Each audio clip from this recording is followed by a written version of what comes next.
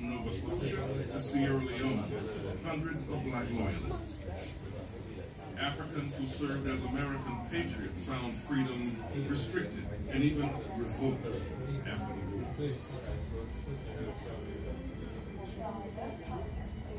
As the new nation continued to wrestle with slavery and freedom, African Americans inspired others throughout the Atlantic world to continue the fight for freedom. American Revolution. Revolutionary War. 1775 war breaks out.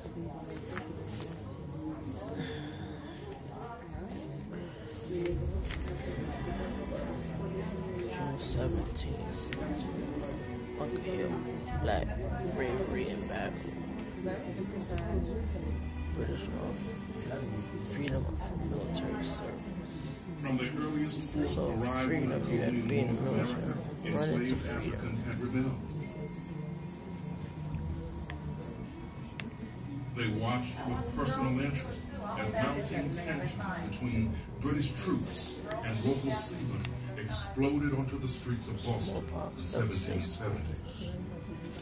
At the helm was Crispus Attucks, a 47-year-old sailor and fugitive slave. He became the first casualty in the Boston video in it. I'll go back and watch it myself. The beginning of the march toward revolution. By April 1775, Massachusetts militiamen clashed with British troops, launching the Revolutionary War. The conflict touched everyone, white, black, enslaved, or free.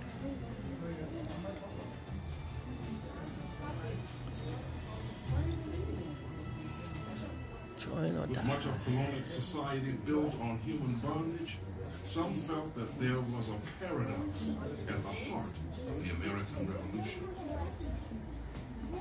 Abigail Adams, a white patriot, wrote, "It always appeared a most iniquitous scheme to me.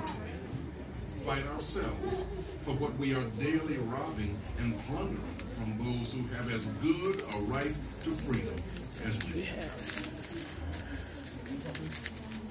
For Africans, the revolution was a battle for freedom from slavery. As 20% of the population, Africans could tip the scales of war and therefore could not be ignored.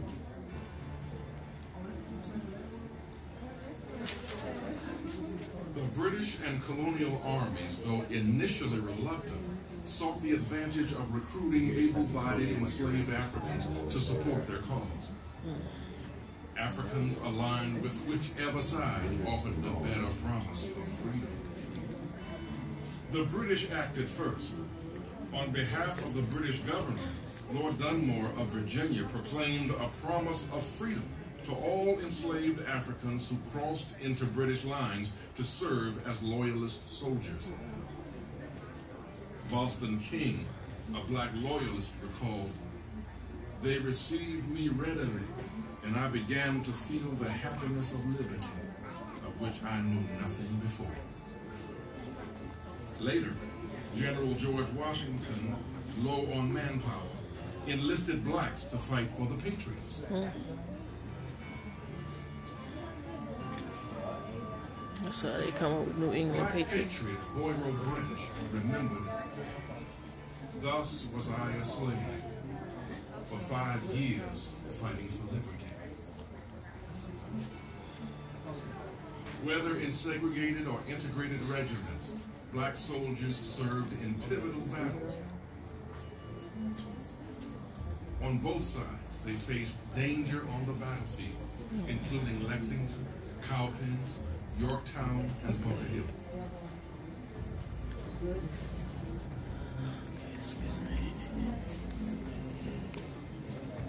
James Armstrong, an enslaved man and patriot spy, leaked misinformation to the British, risking his life so that America could clinch a victory at Yorktown and secure a British surrender.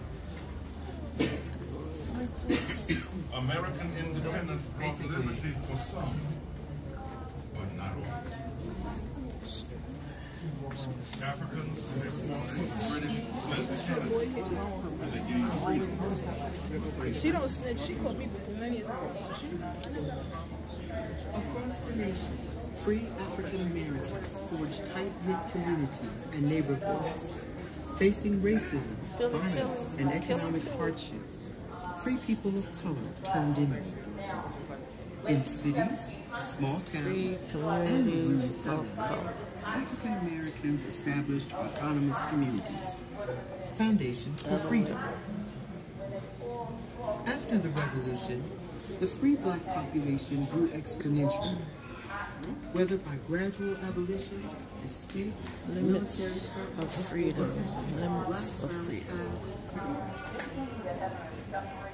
In 1790, there were almost 60,000 free African As for African Americans, the definition and application of freedom and equality was limited, despite a web of restrictive codes and customs that discriminated against people of African descent. men, women, and children. Many were successful in They needed free blacks formed an influence that helped them to survive. And the center was the church, which guided all aspects of community life. It was an incubator for important institutions that strengthened and enriched the community. Wow, look at that. That's huge. Founding of America. All men are created equal with certain unalienable rights. Whenever any form of government becomes destructive of these ends, it is the right of the people to alter or to abolish. Declaration. Yeah, whatever, with the 4th of July. Just like slaves are still slaves. 1776.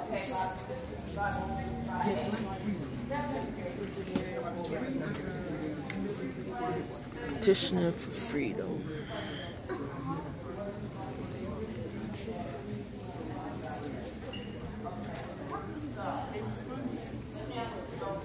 Slaves wasn't free until 1865.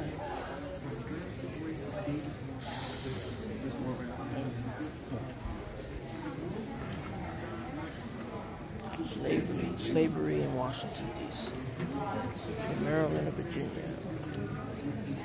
Nation's capital was active center of the slave trade. Maryland and Virginia.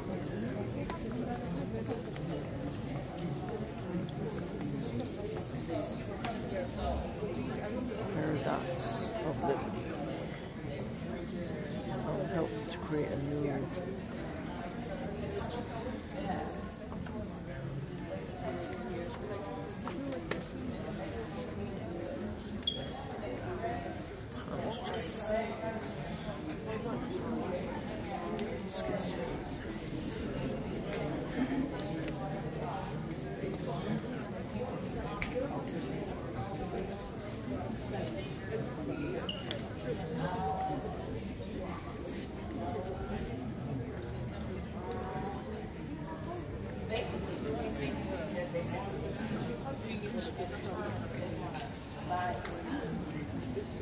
check.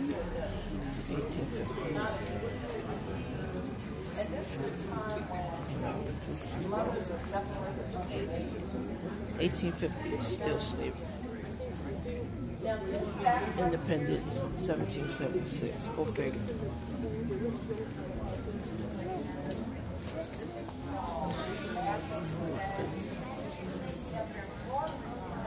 Benjamin Banneker.